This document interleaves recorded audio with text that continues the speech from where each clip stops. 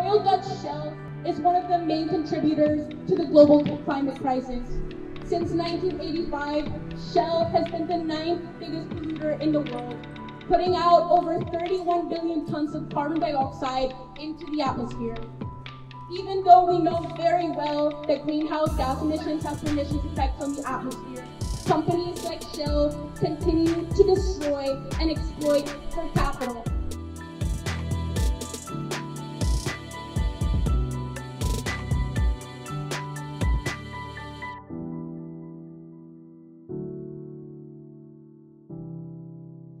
We hear about government inaction every day in terms of climate justice, injustice and climate violence. There is nothing inactive about this. There's nothing inactive about fast-tracking 6 new gas and oil fields, and there is nothing inactive about what the global north has been doing for the last 400 years, and especially since we knew about what was happening with global warming and since the 80s. So in response to that, we can't be inactive either, and we have to start talking about government inaction. This is climate violence, so call it what it is.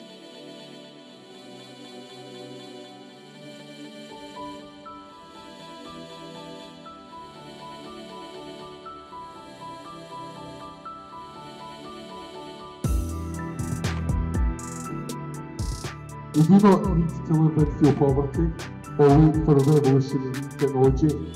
The technology to make our homes green, renewable and happier already exists. This isn't anything to do with energy security, it never has been. It's about Shell wanting the money line to go up at the expense of the planet. What we really need right now is to be investing in energy efficiency and in a just transition away from fossil fuels.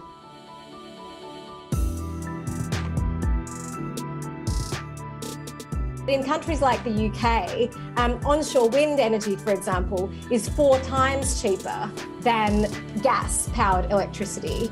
And so we have an opportunity to not only address the climate crisis, which is huge, clearly, but also in countries like the UK and indeed across Europe, we have an opportunity to address the other major crisis we're facing at the moment, which is energy affordability. I mean, these are cheaper, cleaner fuels, and governments should be doing everything in their power to shift away from fossil fuels and to take full advantage of the clean energy resources that we have in abundance in countries like the UK.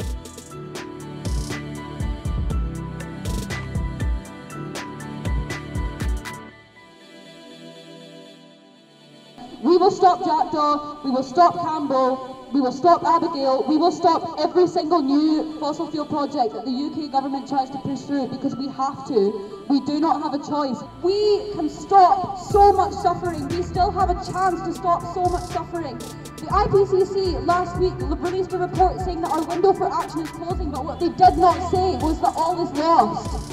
So please, I believe that we will win! I believe that we will win! I believe that we will win! I believe